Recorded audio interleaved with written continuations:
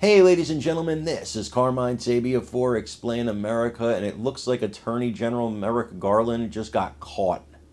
Before we get started, please make sure you like, comment, share, and subscribe. Those little things really help us out, and they help our channel continue to grow.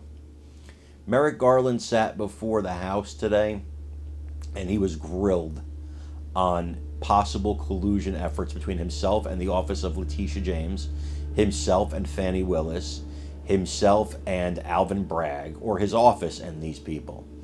And there's a very simple way to prove it. Matt Gaetz pointed out what that way was, and he asked Merrick Garland if he would do it.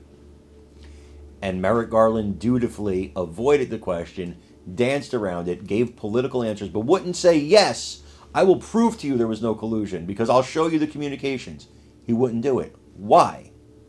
Why won't you do it, Mr. Garland, if you haven't weaponized the Department of Justice, if you haven't weaponized the law against your political opponents, if we're not seeing Republican after Republican, connected or not connected to Trump, get nailed by your Department of Justice? There's a new story. It appears almost daily.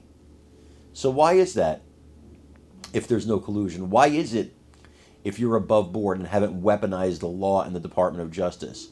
I want you to watch Matt Gaetz take him down and watch how Merrick Garland dances around actually doing his job, and then give me your opinions in the comments.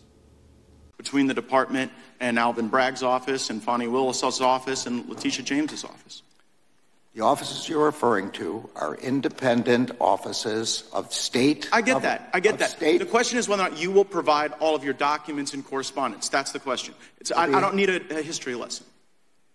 Well, I'm going to say again, we do not control those offices. They make their own decisions. The question is whether you communicate with them, not whether you control them. Do you communicate with them, and will you provide those communications? You make a request. We'll refer it to our Office of Legislative Affairs. But see, here's the thing. You come in here and you lodge this attack that it's a conspiracy theory, that there is coordinated lawfare against Trump. And then when we say, fine, just give us the documents, give us the correspondence, and then if it's a conspiracy theory, that will be evident. But when you say, well, we'll take your request, and then we'll sort of work it through the DOJ's accommodation process, then you're actually advancing the very dangerous conspiracy theory that you're concerned about. Now, you were a judge, once nominated to the highest court in our country. When you were a judge, I'm just curious, did you ever make political donations to partisan candidates? No.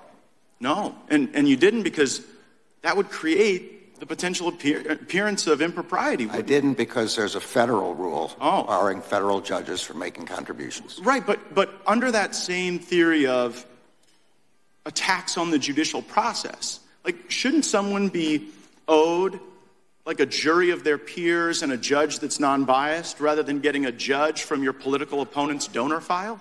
I'm well aware that you're not asking a hypothetical. You're asking me to comment on a jury verdict in another jurisdiction which has to be respected. I won't comment on it. That case is still ongoing. The defendant Mr. Attorney General, I hadn't asked you about the verdict yet. We were getting there. I was talking about the judge. And so let me ask you this question about your time as a judge.